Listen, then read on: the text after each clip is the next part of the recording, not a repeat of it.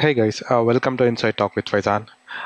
Does your OnePlus does something like this? Launcher isn't responding, or the screen gets frozen, very frequently.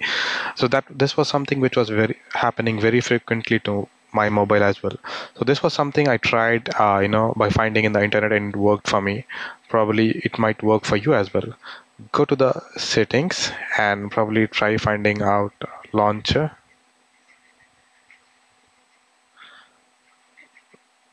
This OnePlus app launcher. Okay, so once you go into this particular page, go to the storage and cache and try clearing this storage and cache, right?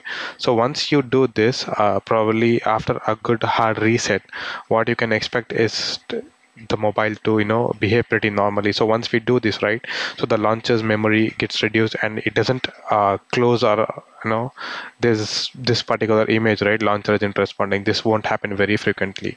So these kind of things usually happen when setting an alarm, or whenever we perform quite overload activities on our mobiles. So those are the moments which where the device freezes or it restarts us. I hope this might work for you as well. Let me know in the comments if it worked for you. Thank you.